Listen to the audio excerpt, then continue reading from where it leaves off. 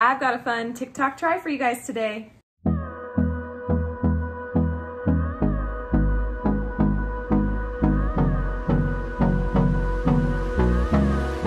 Hey there, welcome back to Limabean Living. If you guys are new here, my name is Emily. Welcome to my little motherhood channel where I take care of all things mom. I'm in the middle of a little series where I am trying things I've seen on TikTok, and coloring eggs using rice was one of them. So let's get to it. So I'm sure you have your own method of hard boiling your eggs to your liking. Maybe you even have little tools, but I, in my opinion, have found the perfect way to hard boil eggs to have it be consistent and not need any additional help. So I get my water boiling more than what you guys are seeing here because I had already put in my eggs and it kind of, I guess, cooled it down or made the bubbles not appear so extreme. But I get my water boiling, I toss in my eggs, and I set a 17-minute timer. And I let the eggs boil in that water for 17 minutes. And in the meantime, you can get your little helpers ready. Aubrey was so excited, and it was hard for her to be patient for 17 minutes. And you also want to prepare an ice bath for your eggs. Immediately, once that 17-minute timer goes off, we are going to be dropping in these very hot eggs into the ice bath. And from my understanding, this will help the peeling process later on. It will make your shells come off a lot easier, and it will stop the cooking of the eggs. So obviously the eggs would normally be hot if you just took them out of the water, and maybe that would mean the yolk would be more cooked than what you would prefer. So an ice bath, in my opinion, is very necessary. Then you can let these eggs sit in the ice bath for as long as you want because Aubrey was a little impatient to start coloring the eggs and doing our little activity. I pulled out our first ones while they were, cool enough to work with, but still a little warm, I guess.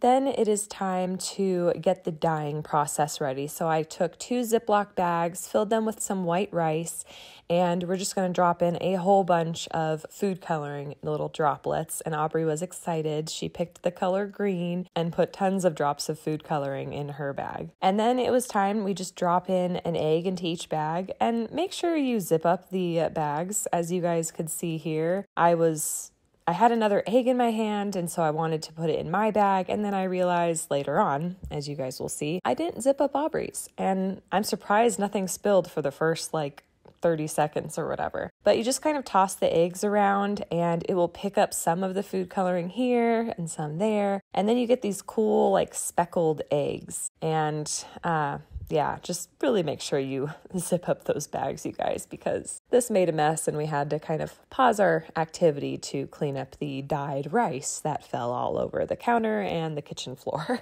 So once we got that all cleaned up, we continued dyeing our eggs. We were able to do 2 at a time. You probably could do 3 at a time. And we did have to add more food coloring as we went on. So I would recommend when you guys are starting, maybe putting in 3 or 4 drops of food coloring, dyeing 1 egg, seeing if you can get another one, and just kind of adding more drops as you go, rather than putting a whole bunch in at the beginning, because otherwise you're going to pretty much dye your rice and not your eggs, and it will just work out better if you kind of dye as you go. And it will be more fun for the kiddos because they will continue to get to put more food coloring in, and that's, a fun part of this activity as well. So I really think Aubrey had fun doing this activity. I really like how the eggs turned out. I had an egg the next morning and some of the dye still rubbed off on my fingers. I'm not sure if that's how it is when you dye eggs in the hot water and stuff like that. So yeah, let me know in the comments below if you remember getting some food coloring on your fingers from dyeing the normal way.